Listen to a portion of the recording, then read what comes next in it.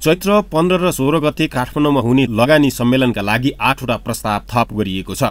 यसअघि 63 आयोजना तयार पारिएकोमा पछि 8 परियोजना थप गरिएको हो। लगानी बोर्डका सूचना अधिकारी राजु गुरागाईले 71 वटै परियोजनाहरूको विस्तृत अध्ययन गरेर प्रस्ताव तयार गरिएको जानकारी दिएका थिए। सम्मेलनमा सरकारका तर्फबाट 53 र निजी क्षेत्रबाट 18 प्रस्ताव पेश हुनेछ। यसअघि सरकारका 46 र निजी क्षेत्रका 17 आयोजनाको प्रस्ताव तयार गरिएको थियो।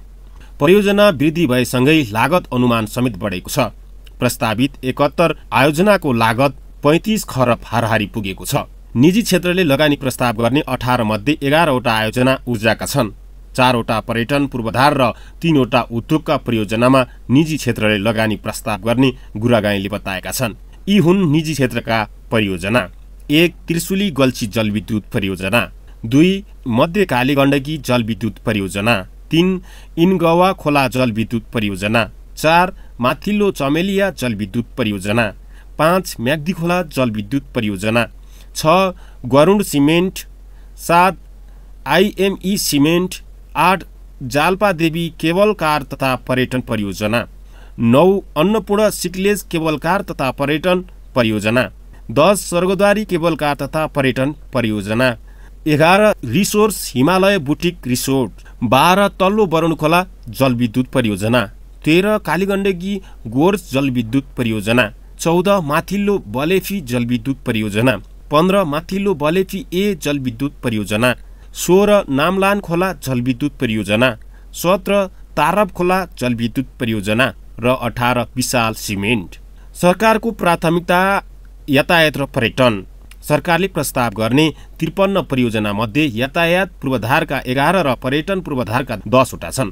ऊर्जा र कृषि क्षेत्रमा 8 वटा र शहरी पूर्वाधारसँग सम्बन्धित 7 वटा परियोजनामा सरकारले लगानी प्रस्ताव गर्नेछ। औद्योगिक पूर्वाधार, शिक्षा तथा स्वास्थ्य र हवाई पूर्वाधारसँग सम्बन्धित 3 वटा परियोजना प्रस्ताव गर्ने लगानी बोर्डले जानकारी दिएको छ। यी हुन् सरकारका परियोजना।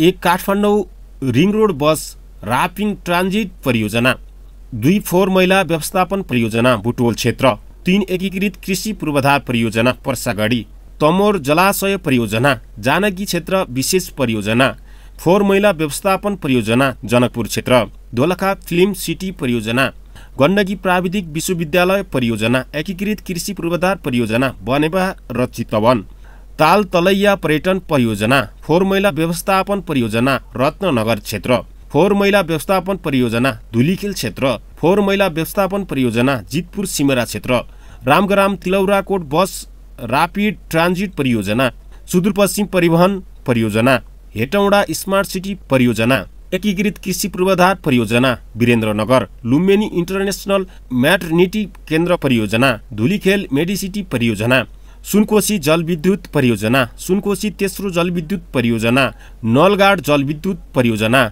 SR6 जलविद्युत परियोजना, एकीकृत कृषि पूर्वाधार परियोजना हेम्जा, सिमरा विशेष आर्थिक क्षेत्र ब्लक बी र ब्लक सी परियोजना, मतिपुर औद्योगिक क्षेत्र परियोजना, नौबस्ता औद्योगिक क्षेत्र परियोजना, अन्तर्राष्ट्रिय सम्मेलन केन्द्र भक्तपुर परियोजना, धुलीखेल ड्रिमल्यान्ड परियोजना, पश्चिम सेती जलविद्युत परियोजना, निजगढ अन्तर्राष्ट्रिय विमानस्थल परियोजना, पूर्व पश्चिम विद्युतीय रेल परियोजना, काठमाडौँ पोखरा लुम्बिनी विद्युतीय रेल परियोजना, काठमाडौँ मेट्रो परियोजना, एकीकृत कृषि पूर्वाधार परियोजना तिलोत्तमा मणिग्राम, एकीकृत कृषि पूर्वाधार परियोजना उर्लाबारी, एकीकृत कृषि पूर्वाधार परियोजना गोदावरी अत्तरिया, रासायनिक मल कारखाना परियोजना पश्चिम सेती तथा SR6 संयुक्त जलविद्युत परियोजना, दमौली बहुउद्देश्य पर्यटन परियोजना, रेलवालिङ साहसिक खेल शिक्षालय, से फक्सुन्डो लग्जरी रिसोर्ट, शिक्षा खेलकुद तथा स्वास्थ्य सहर, स्की रिसोर्ट मनाङ, धनगढी क्षेत्रीय अन्तर्राष्ट्रिय विमानस्थल परियोजना, विराटनगर क्षेत्रीय अन्तर्राष्ट्रिय विमानस्थल परियोजना, सामाखुसी टोखा छहरे सडक आयोजना, काठमाडौँ बाहिरी चक्रपथ विकास योजना, द्रुत सर्वसाधारण यातायात रामग्राम तिलौराकोट तल्लो Arun hydro power, the Khaptad tourism, Dolakha mountain academy र काठमाडौँ पोखरा लुम्बिनी रेल